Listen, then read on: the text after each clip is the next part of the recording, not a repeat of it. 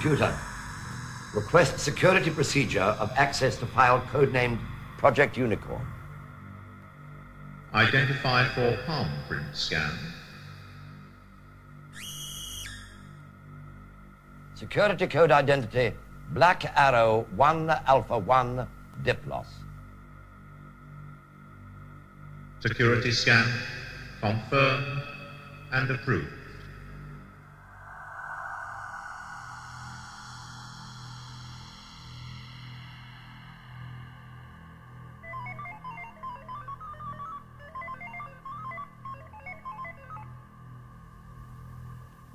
Access introduction.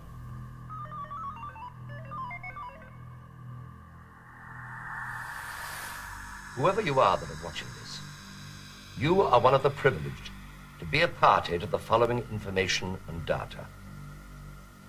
I am Jason Havlin, commander of the Starwatch organization, codename Project Unicorn. It's the late 21st century. The Earth is progressing well. Mankind's technology striving to unravel the secrets locked in all things. Science holds all the answers. Well, not quite. There is one place still that remains a mystery. Stonehenge, a legendary enigma and a monumental symbol of mankind's ancient heritage. A popular speculation has it as an astronomical clock to tell the days and the seasons by. However, the truth of its purpose is not known. Well, not known, that is, except by a select few. Far beneath the stone circle is a vast cavern. And within this cavern lives a crystal. Yes, indeed, lives is the word. As I now know, this crystal is singularly in governance over the whole Earth itself. It changes the seasons, feeds the soils. All the forces of nature are controlled, monitored, and balanced by it. For want of a better term, it is the sentinel of this planet.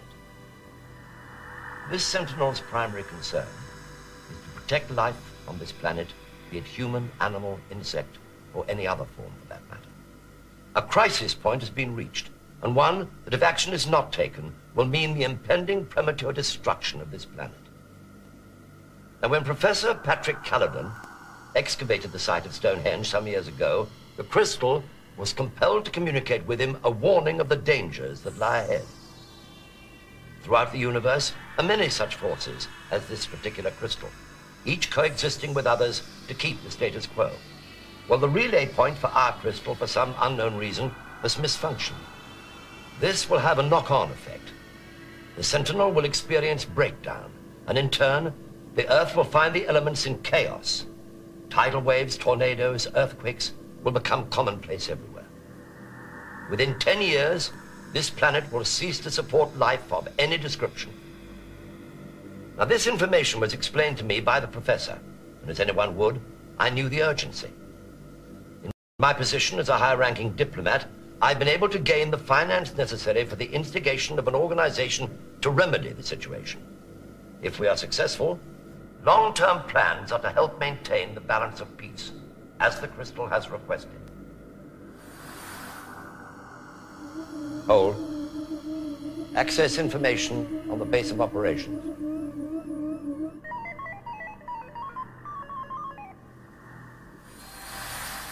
Penvellyn Cove, a quaint little village located on the Cornish coast. Underground are vast natural limestone caverns, the ideal base for the development and construction of all sophisticated craft the Starwatch organization will require. The village itself is a haven for secrecy, all the villagers themselves being operatives for the project. Access information on main operatives.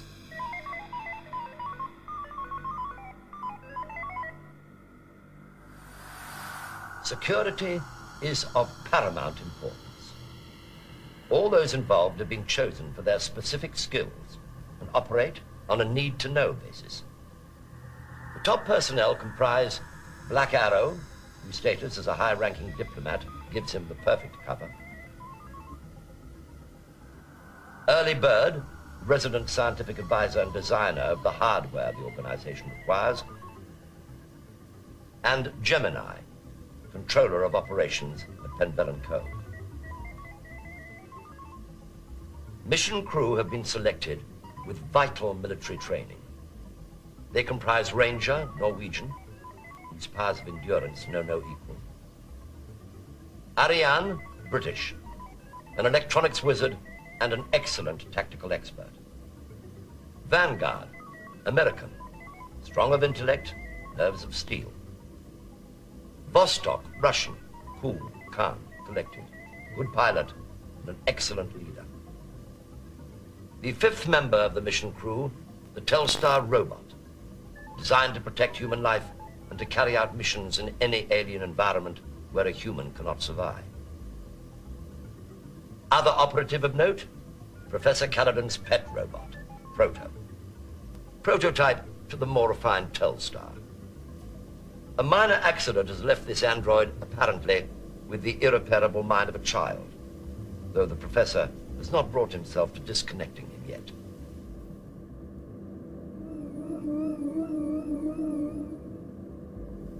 Pause. Let's skip to information on hardware capabilities.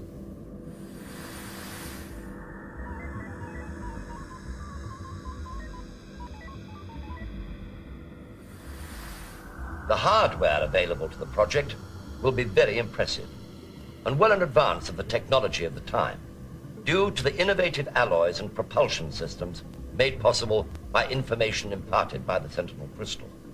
Blueprints have rendered the following visuals. The Armadillo, a multi-purpose ground vehicle capable of traveling across extreme terrain. The Falcon, an atmospheric interceptor with a sophisticated seeker probe. The Panther, a sleek jet cycle capable of deft maneuverability. The Vulture, a massively powerful container ship for other craft. The Narwhal, a deep space combat ship fully equipped with all that the crew require.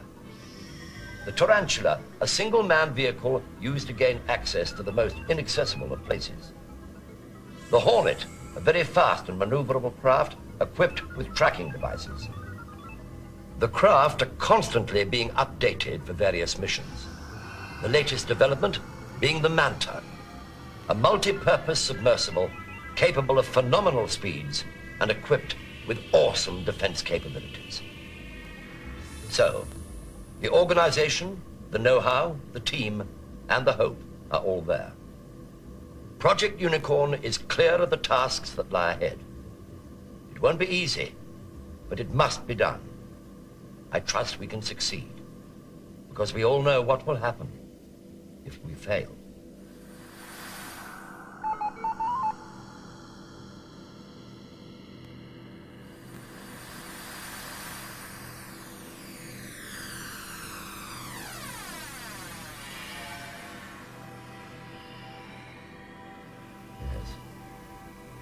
This project has got to succeed.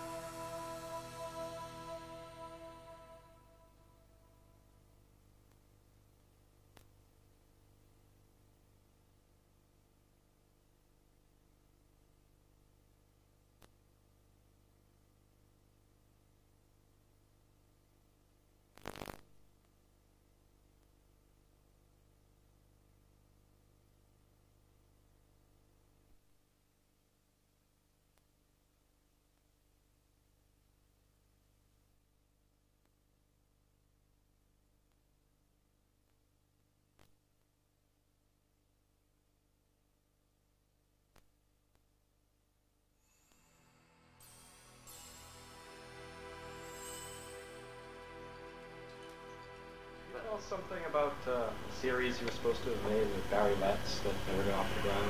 I can't recall the name off the That's interesting, yes, that's Starwatch. That film. Yeah, Starwatch. Well, Starwatch looked like being terribly good, and it's still on the brink. Everybody is interested in it because it's superbly set out, and it's a very green subject. And it was a fellow called Christopher Leach, who worked originally with Thunderbirds and the Anderson outfit. And Chris Leach set this thing up. And it looked practically good because he had marvellous brochures, and he had, did you see any of the brochures? You see the layout? No. Well, they were wonderful, and he spent fortunes on them. But of course he made a terrible error. That old thing is that you must not run before you learn to walk. And he ran very fast with this, and spent lots of money on things he shouldn't have spent money on. The result was that a producer would say, I don't want to be told who's playing this. I'll do the casting, or my casting department will do the casting. I don't want to be told this is written for John Pertwee and Pat Trout and various people that he'd said, and he had photographs of them and so on. So they'd all collapsed, but because also it was extremely expensive.